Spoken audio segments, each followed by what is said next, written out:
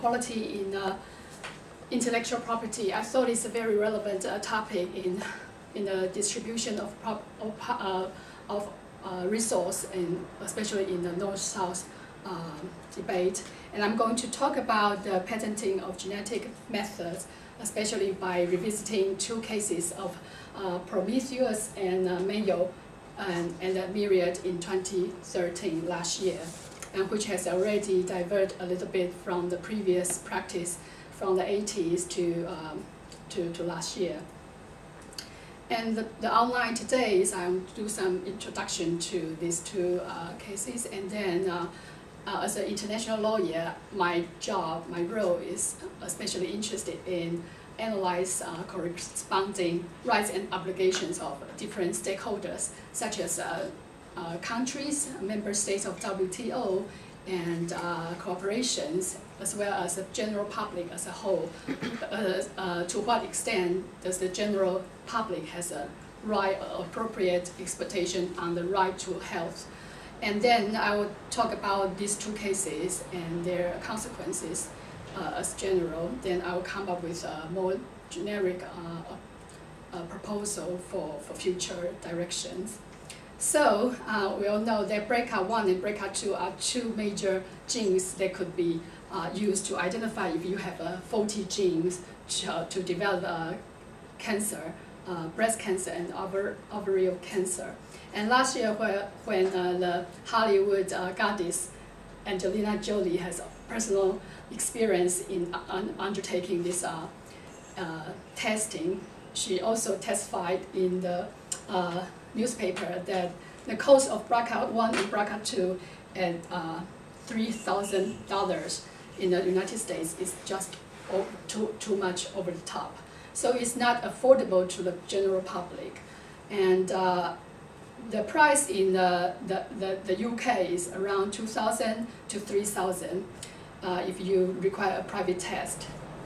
Yeah, so it's still quite an enormous burden for women to take. So as a consequence, the Nuffield Council on Bioethics has already identified the equality issue in health is the most primary issue to consider for individual diagnostic service on top of all the bioethics considerations. And I'm going to talk about the rights and responsibilities outlined in the international economic law framework, especially in the WTO TRIPS agreement, where member states or countries have the obligations to grant patent protections, as well as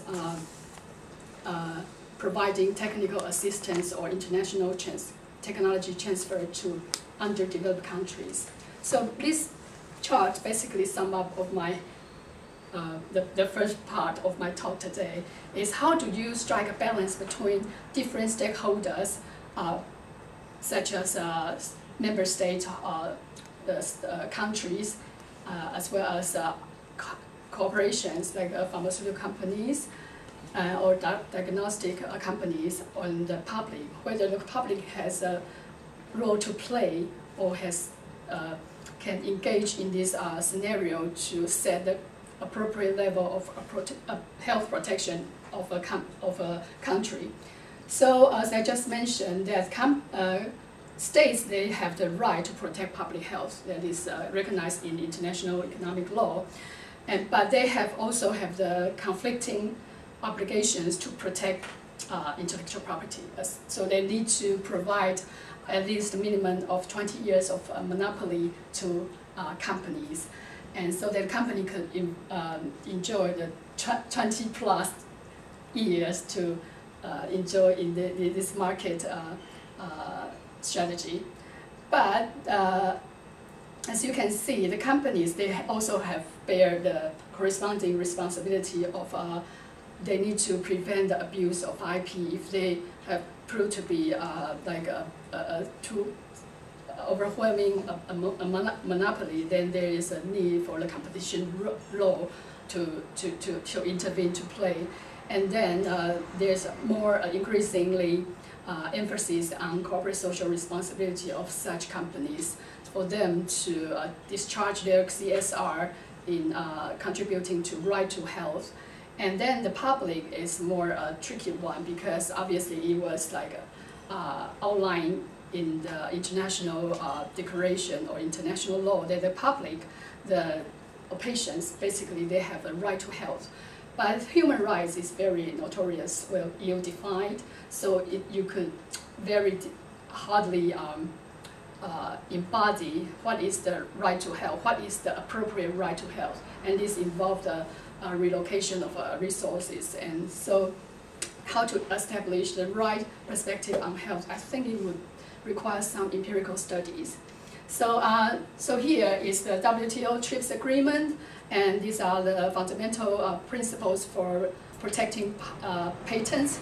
So basically, the governments are required to grant patent protection to all fields of technology. So that is to say, no matter what is, whether it is have spatial, social implications or not. Basically, the default position is you have to grant patent protection. So as long as a company asks for monopoly protection, then you have to consider. However, the WTO TRIPS agreement also consider that if the government wish, so they can exclude certain types of technology from patentability, such as diagnostics and therapeutic and surgical method for human or animals. But this is not the stance of the American or European or UK governments taken. Where delineating the boundary between rights and responsibilities, we need to visit the principles and purpose of the TRIPS agreement, which is outlined here. This basically requires the provision of IP needs to be balanced against innovation and transfer of technology, and also to consider the mutual advantage of the rights user and inventor. And there are also some limited exceptions and exclusions, such as compulsory licensing embedded in the flexibilities of IP. So then the government are also, especially in developed countries, are obliged to provide technical assistance and technology transfer to least developed countries. So, and then the Universal Declaration on Bioethics and Human Rights also identify the benefit sharing and the obligation to transfer technology to this developed country is a requirement in international law. So, as to the justification of IP, we'll know that IP is the tool used for innovating, incentivize the innovation. However, as I just said, that from the 1980s, the American government or the EU actually is also in the position to grant diagnostic methods. But after the Mayo and Prometheus case in 2012, there's a trend gradually diverted from the previous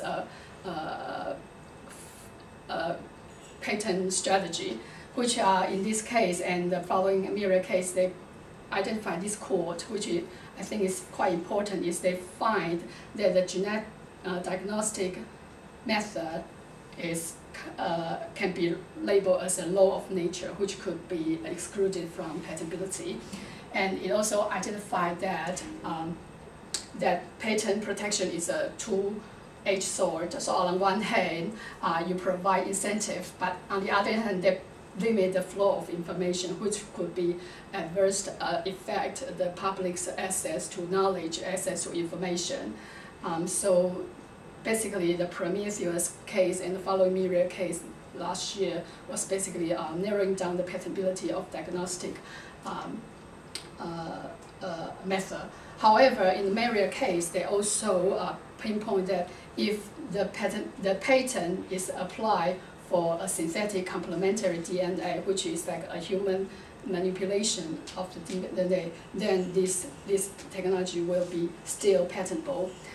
And the consequence of this Myriad and Prometheus case is that the companies are now diverting from patents to trade secrets. So now they submitted their clinical data to individual institutions. So there is more worrying consequence of their more limitation to data sharing, and this will be negative effects on the interpretation of clinical data at large. So my recommendation will be we have to follow a public goods approach through biotech regulation. So the Nuffield Council also identified the downsides of patent is that you could never quantify the optimal protection of patent, whether it's 10 years, 20 years, 5 years, or sometimes in some TRIPS Plus agreements, they could go up to 30 years plus data exclusivity period for 10 years. So literally it's just very not an evidence-based approach. So here the Nuffield Council has already identified some other options, like you need to have a stronger government intervention by government funding and by taxation, and also incorporate more corporate social responsibilities. And here is the Paul Hunt's version of the UN Assembly report on corporate social responsibility. So by adopting the following 5 or 6 approaches, then the company could be expected to discharge their responsibilities in promoting access and decreasing inequality. So this is quite trivial, so you can have a look on the website. And here also, after the credit crunch, the famous economist Joseph Stiglitz also reflecting on the failure of neoliberalism after the globalization. So he proposed very similar to Nuffield Council's approach, is that government needs to play a greater active role in shaping or guiding the development of this industry. So patent is important, but it has so much downsides, such as like coordination, so it's not efficient, and it's decentralized, it's highly distortion and not equitable. And you have to complement the patent system with the price system, such as the UK's Royal Society price system, or you have to involve more government funding research. So, and there are also some other avenues for alternatives to patents, such as recently the different government has considered early access to medicine. So this scheme will be significantly increase the public's access to healthcare. And then we also need to consider a more generous licensing scheme, such as medicine patent pools. And also currently there are some patent sharing initiatives undergoing in corporations such as Twitter and Google.